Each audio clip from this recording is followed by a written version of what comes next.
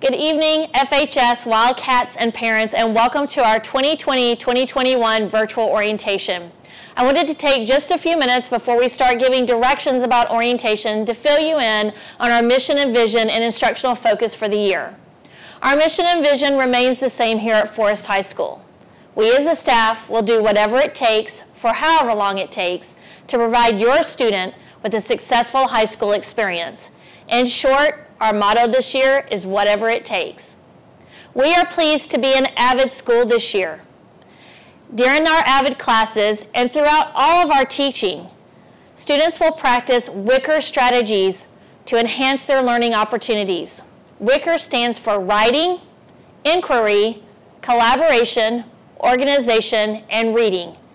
Students, you will be practicing all 5 of these strategies in every classroom that you attend every day. In addition to being an AVID school, we will also practice the 3 R's: rigor, relevance, and most importantly, relationships. Even today, as teachers are planning lessons for next week, they are keeping in mind the level of rigor of each lesson and each activity that students will participate in. We are also looking at the relevance of each of our curriculum steps to make sure that our students understand that what they are learning today in the halls of Forest High School will pertain to them throughout life. But most importantly, we are working to build relationships with our students, relationships that are lifelong, that are motivational and positive in their high school experience. So remember, students, not only are we an AVID school, but we're also focused on the 3 R's. So get ready to have a growth mindset, and let's see all the great things you can accomplish this year. Now we'll move into the directions for orientation.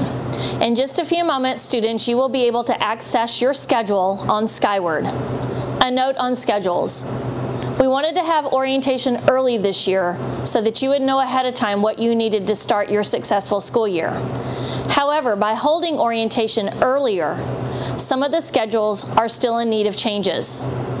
If you need a schedule change, please listen carefully.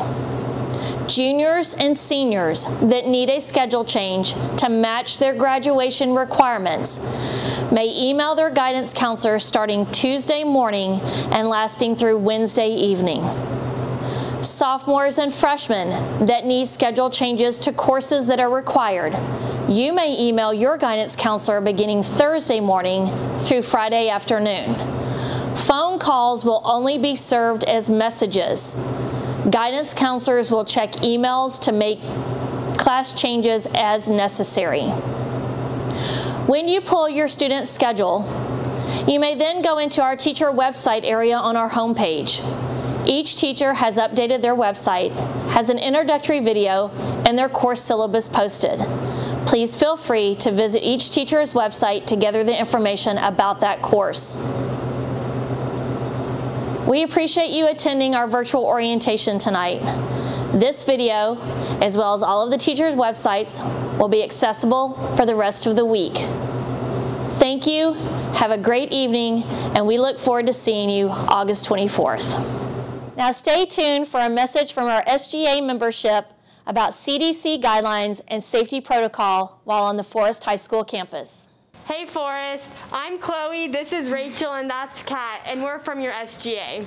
We're super excited for our return to campus, but this year is going to look a little different. We're going to have to implement some new safety guidelines, and we're going to tell you about those today.